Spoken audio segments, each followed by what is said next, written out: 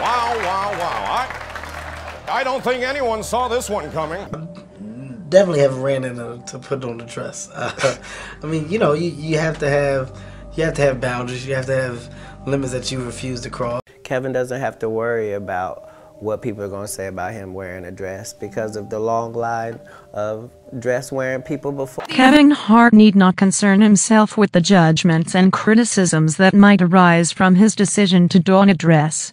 He is merely following a path trodden by numerous individuals who have come before him, all of whom have participated in the time-honored tradition of portraying characters in dresses for comedic effect.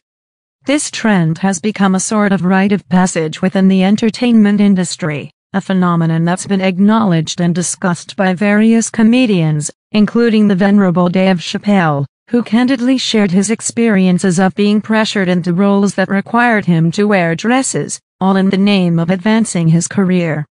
For quite some time, Katt Williams has been an outspoken advocate on this topic, suggesting that there is an underlying element of truth behind the conspiracy theories that swirl around black male entertainers and their alleged obligation to participate in such roles in order to ascend to higher echelons of fame.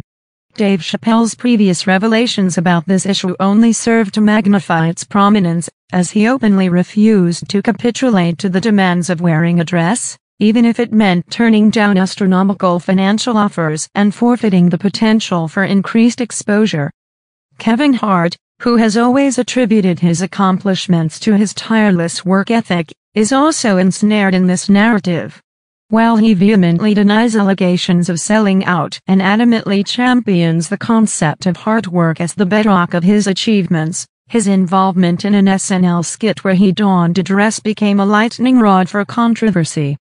This, in turn, stoked the fires of speculation and debate, with some critics accusing him of forsaking his principles for the sake of mainstream fame, while others view his choice through a more pragmatic lens, recognizing the strategic considerations that come with career advancement in the entertainment sphere. Katt Williams, on his part, has been unabashedly vocal about his apprehensions concerning Kevin Hart's career trajectory.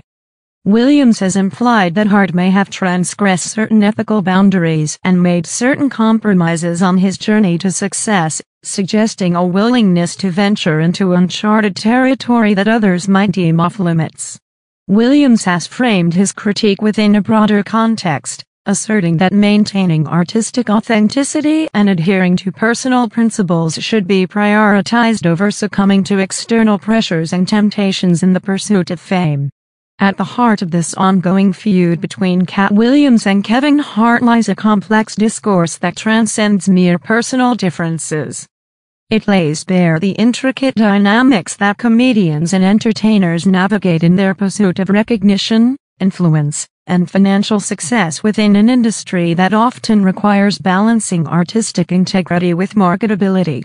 This controversy prompts introspection about the authenticity of comedic expression and the extent to which entertainers are willing to traverse the fine line between their artistic vision and the demands of commercial viability.